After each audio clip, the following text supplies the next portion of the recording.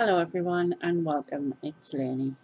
So I wanted to put together a few beauty products that I use a lot basically.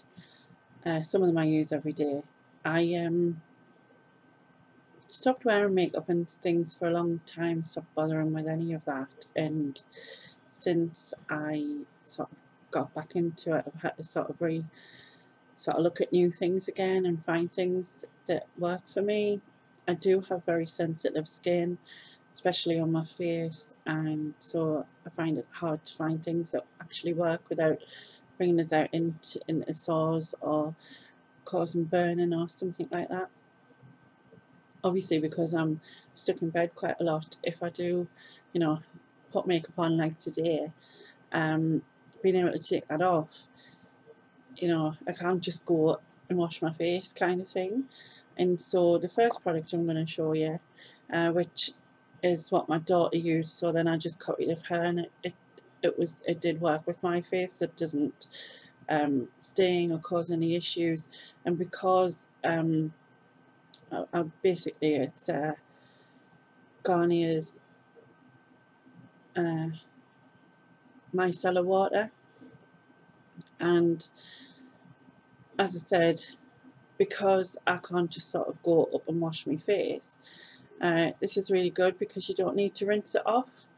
So I'm able to just sort of clean the makeup off my face using this, and yeah, it's so much easier, and it doesn't cause any irritation, and it leaves my skin feeling really fresh afterwards. Um, so, and it's not very expensive either. I mean, this is just the travel size. But I think you can get it relatively cheap in the likes of the pound shop and B&M and things.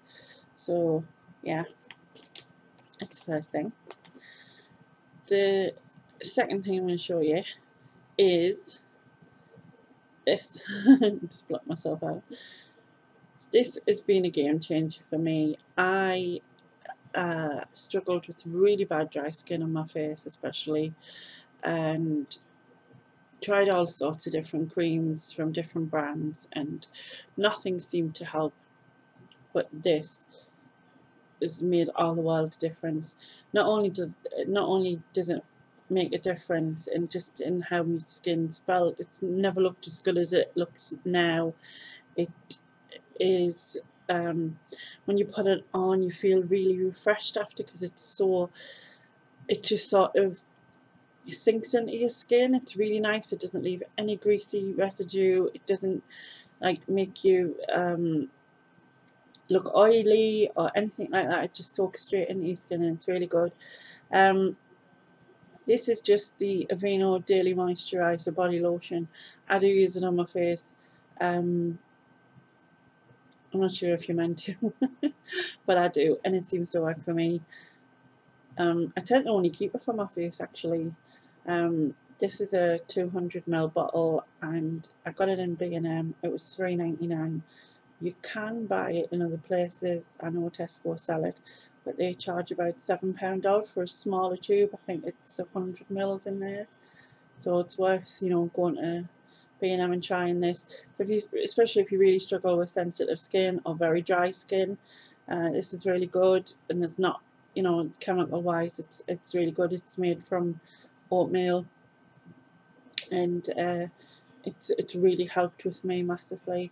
So yeah, if you struggle, try it. It's definitely worth trying. I do sometimes use that on my body as well, but I tend to go back to this Witch's Dove. I love the smell of Dove. I love the smell of Dove, and I love how it feels, so I tend to use this on my body. I also use it as a body wash as well. So like I use, well, not this one, obviously this is the body lotion, but I do buy the body washes, and there's not been a smell from Dove that I don't like. I never have any issue with it in terms of making it sore or dry or anything like that. So I use this on the rest of us, and it really helps. And yeah, I've used Dove for quite a few years now, so I'm sure a lot of people do. It's a well-known brand, you know, but it's one of the things that I always get. I always get Dove. Well, all these things are things that I will continue to buy. So the other two makeup products, one of them I'm hoping I can still buy when it runs out, or at least a version of. I should have really put my glasses on for this because I can't see. No, I can't see. It's like the tiniest writing on the end of the... Hold on while I put my glasses on. I know, I'm back with the sexy specs. It's good, isn't it? Like, I really don't think that I see glasses are just, it's not something I think I should wear. Although I need them for my eyes because I'm now very short-sighted, an age thing obviously, but yeah, and these are really cool, aren't they? Like brown and pink. But anyway, it'll enable us to see the end of this, so that's the main thing, right? Yeah, so the colour of this is rose. I'm going to take these off. So yeah, so basically this is from the Autograph range in Marks and Spencer's, and I am actually wearing it and I love it. It's a Mirror Shine lip lacquer, and it's, like I said, in the colour rose, and I will definitely get some more of this because I really love the colour, and it feels nice on your lips. You know, it's not one of those that dry. I know it's very in to wear matte, but I don't like the feeling that matte gives us. I feel like I constantly need a drink because my lips are so dry, you know. So yeah, I would definitely get this again. And it's the only colour that I've found. I mean, I've bought, since I've started wearing makeup again, I've bought loads of different lipsticks and tried different ones and different glosses and things like that, but none of them have been like as nice as this. None of them have been as, I mean, I not only like the colour, but in terms of the feel and stuff. So yeah, I'd definitely get that again. So it's on my list of, I guess this is kind of a list of 5 things that I can't do without, given the fact that I've tried so many of them all, really. So the last thing is basically a Lasting Perfection concealer, and this is by Collection. Again, it was my daughter's advice that told us to get this.